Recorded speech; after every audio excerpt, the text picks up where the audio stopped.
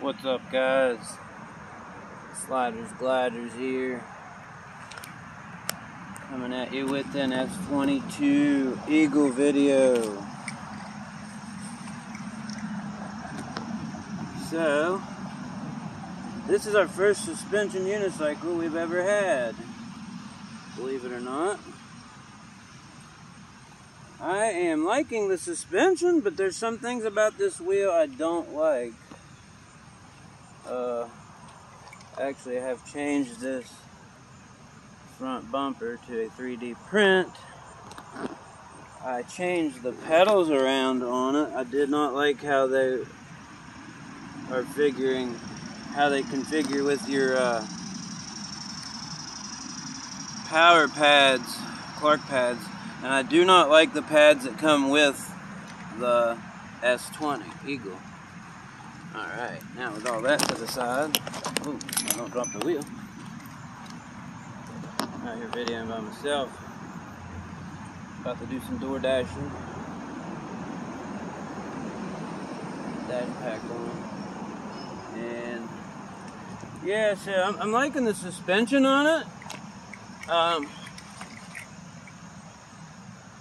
But I don't like this here with these pads on. This, I had to put baby bumper pad on right here because of this top of the battery pack's real sharp edge. The trolley handle works pretty good, but you do want to roll the wheel backwards.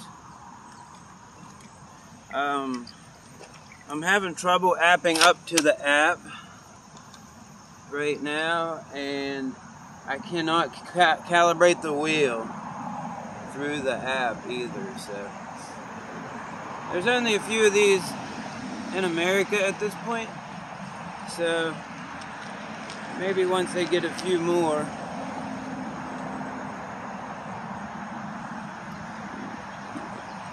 maybe they'll fix our kilometers per hour. Or if one of you guys know the trick to it, let me know.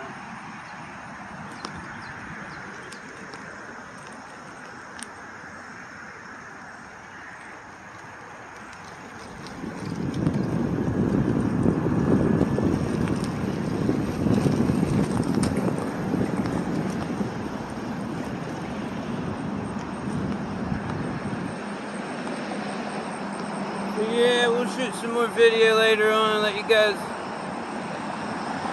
Oh yeah, it has some pretty good hill climbing abilities also. Like, I took it at the house and tested it on the hill. It can hill climb pretty good. The sliders on the suspension is going to be a disaster in the dust, mud, and bad weather. You're going to get dirt in there, and it's going to be hard to get out. So that's my thoughts on that one. I do think Kingsong should have put some more ingenuity into that right there. That's a disaster. I'm not sure what I'm going to do. I thought about putting some daggone Gorilla Tape on the inside right here, but the suspension going up and down is going to cause the Gorilla Tape to wear also. So. Alright, y'all. Peace out. We'll be back with you. We'll go make some money on this wheel.